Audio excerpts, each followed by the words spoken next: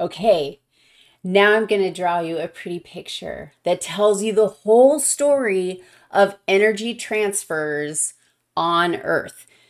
You know ATP has a role, but the story goes bigger, and it starts out actually in the sunshine. I can't remember how long the sun is going to burn, but the sun produces light and heat through the process of nuclear fusion. Nuclear fusion. We're not going to say anything else about it. Another place of physics, like knock yourself out, home kids, have fun learning about it. It's crazy cool. Basically, the temperatures and pressures in the gaseous sun, our gaseous amazing sun, are so huge that hydrogen atoms combine and form helium atoms. And the act of fusing two atoms, fusing into one, releases an absolute doo-doo load of energy, hence our sunshine shining down upon us. This is the source. This is not endless. You can imagine that the heat energy that comes to, like, whatever the moving molecules that comes from the sun, well, we can talk about that. Not all of it gets into our atmosphere. A lot of it is dissipated into space. It's lost to us, and our sun won't burn for forever. And I can't remember how many, like, billions of years our sun has left. And I'm not going to comment on that at all, but eventually the sun will burn out because those atoms will all turn from hydrogen into helium, and we won't have the fuel to continue nuclear fusion. But we won't be alive to deal with that. We won't, we humans.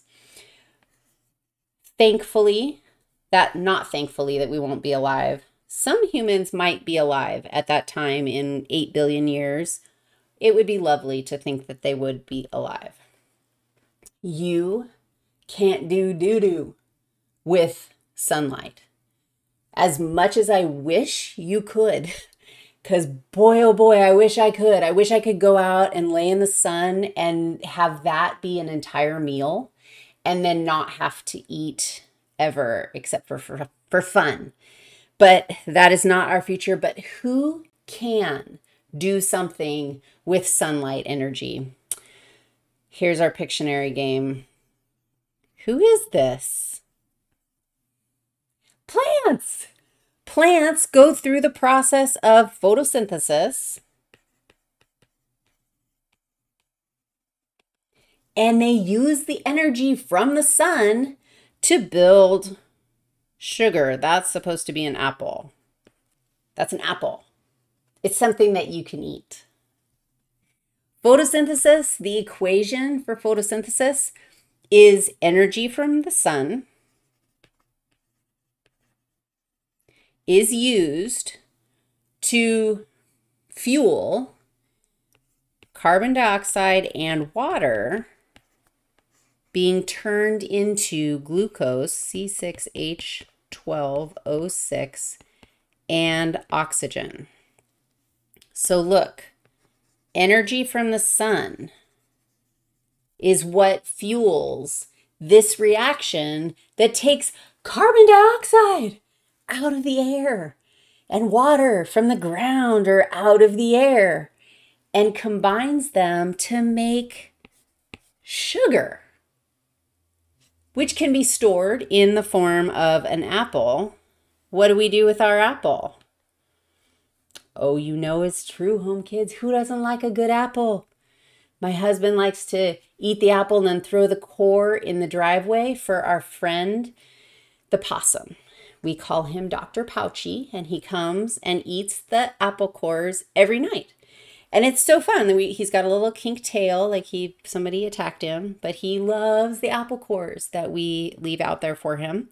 And we wave, "Hi, Dr. Pouchy," because possums have pouches.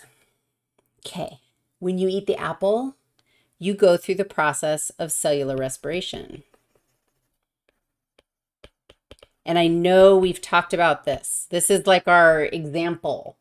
When you take the glucose, C6H12O6, and you combine it with the oxygen that you're breathing, and you produce ATP, energy. I don't want to say ATP because let's just say energy.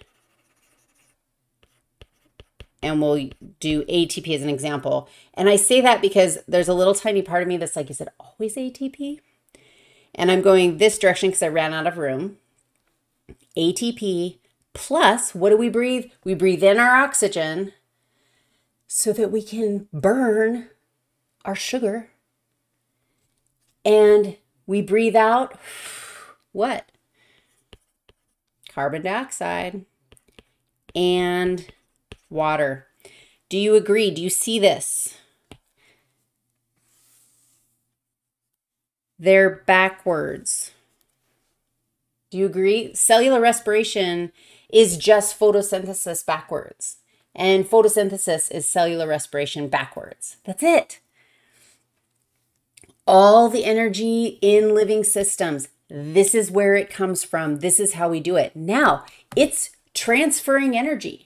We're transferring from nuclear fusion light energy into chemical energy of glucose, into chemical energy of ATP, into action, motion, work.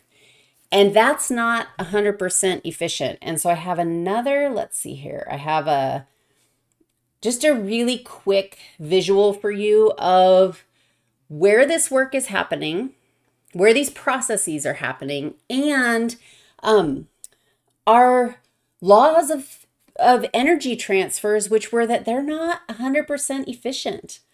So look, here I've got the sun. Let's see if you can see this. I've got the sun. I've got a chloroplast. That's where photosynthesis takes place. And I've got a mitochondrion. This is where cellular respiration takes place. Okay, and this is just showing us that energy is transferred, but it can't be created or destroyed.